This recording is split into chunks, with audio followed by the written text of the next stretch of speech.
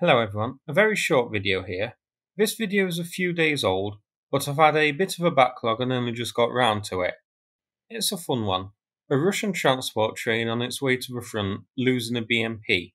The straps broke, causing the BMP to half slide off the train, and then, during the attempted recovery, it just ends up keeling over and ending on its back. I'll play it again but with the sound this time. Документальный фильм. Спасибо. Юрга 3, ебать.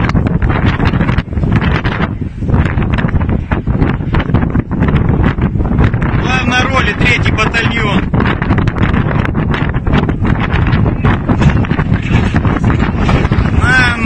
Все, пизда. So it's a fun video. I always enjoy seeing videos of Russian incompetence and foolishness.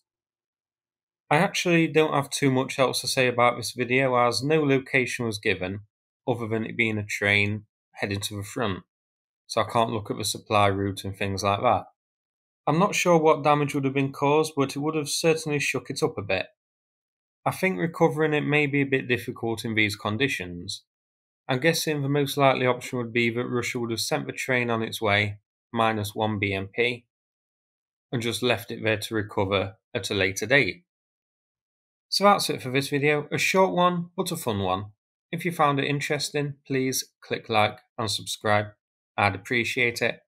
Thanks again, and take care everybody.